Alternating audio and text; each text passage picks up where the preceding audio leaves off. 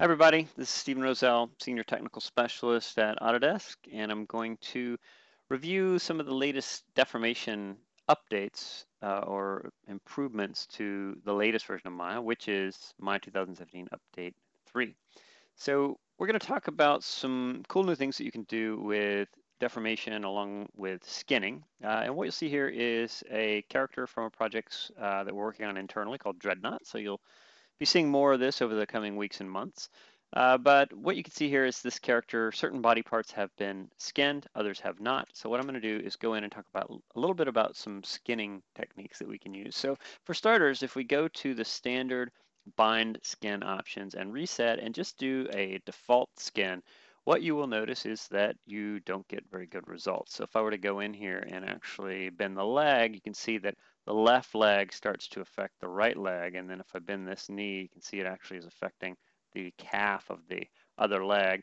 That doesn't really work very well, but that's legacy skinning. It's been around for a while. So one thing that we added fairly recently was a new skinning mode called geodesic voxel, which actually does a pretty good job, and it will eliminate some of those problems. Now, you can take this as a starting point, and it'll get you a lot farther along the path. And you can see it actually does a pretty good job of separating out the body parts left leg from right, but it doesn't deal with everything perfectly. It say maybe gets you, 70 to 80% of the way there potentially.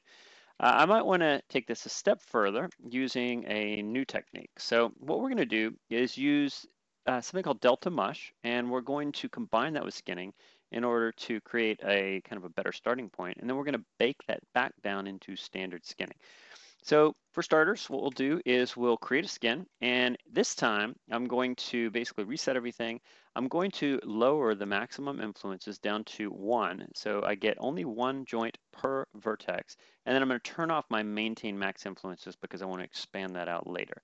So now I do a bind, and what you'll notice initially is that I get pretty ugly results. So I get a lot of shearing, a lot of tearing, and you can really see it here in the shoulder area where it just doesn't really look very good, and understandably so, because I've really limited the way that my skinning is working. But I did that for a reason, because now what I want to use is the Delta Mush Deformer to go in and add a layer of smoothness on top of this. So once again, I'll undo this, and I'll grab my main body. I'll go into the deformation menu and I'll apply Delta Mush.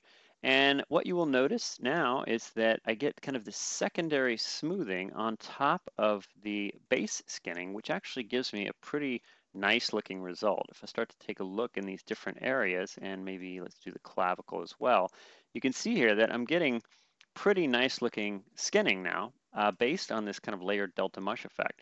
Now I can smooth that out a little bit more. I can bump up the iterations, for instance, and I can expand the smoothing step to max that out and even get a better result.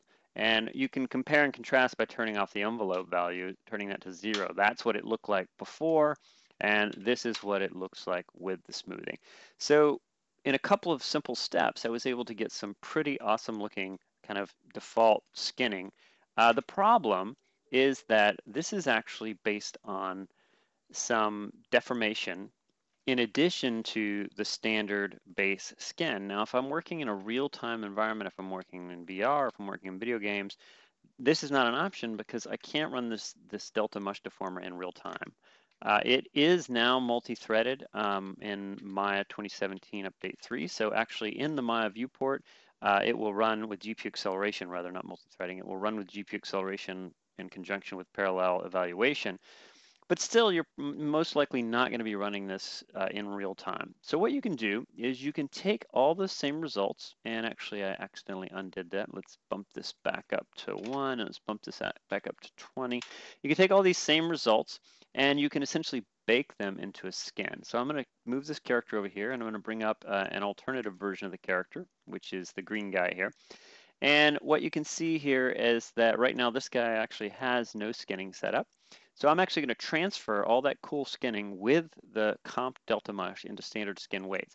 And I'm going to use a new tool in Maya 2017 Update 3, which is called the Bake Deformer tool. Now, unfortunately, this is not built into the UI yet. There are reasons for that I won't get into, but right now this is accessible through the command line. So if you use this command, bake deformer tool, and you just simply paste that into the command prompt like so, you will get a window that allows you to bake the deformation from one character mesh to another character mesh and one skeleton to another skeleton.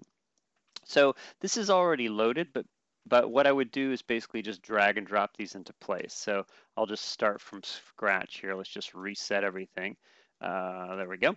And I'll take this mesh, which is right here. I'll middle mouse drag that as my source. I'll take the source skeleton, which is right here. I'll middle mouse drag that there. I'll take this mesh, which is my target. I'll middle mouse drag this here.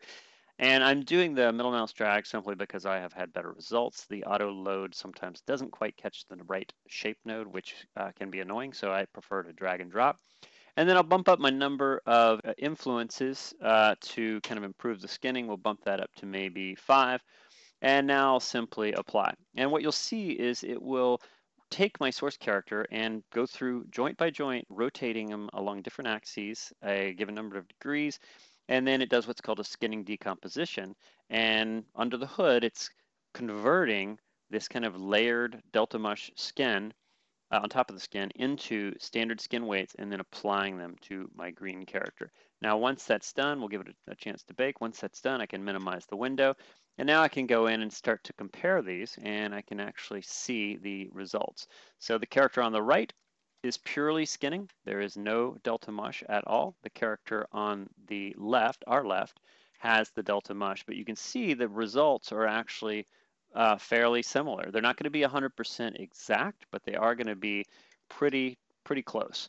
So let's go in and just do a couple more comparisons. You can kind of see the hips there and how they kind of stretch and compress from one side to the other. You can go in and start to compare the knees, and you can start to see that the knees give you pretty good results here as well, all based on that skinning transfer. Now, just as a reminder, this is what it looked like without the delta mush with the simple skin weights. Not very good. This is what it looks like with the skin weights, or rather the delta mush. And then the character on the right is simply a skin. There's just standard skin weighting. There is no delta mush, so this will perform in real time very well. And it may not be 100% finished. You may need to still refine this, so you might want to go in and do a little weight painting to kind of fix certain little problems, but this will get you pretty far down the path of a really nice looking skin for certain types of characters.